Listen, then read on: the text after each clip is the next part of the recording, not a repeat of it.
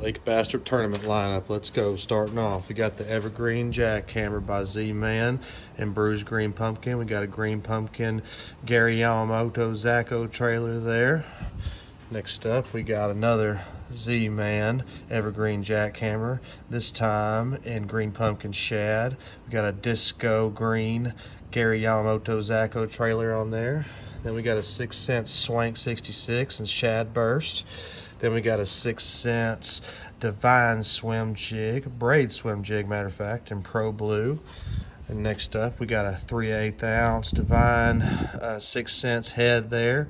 And then we got a 6 Cents Divine Swim Bait, 3.8 and Ghost Eye Shad. Then we got a Red Eye Shad there. Then we got a Divine A-Rig with some Ghost Eye Shads on it. And last but not least, we got the Arashi Glide Bait by Zoom.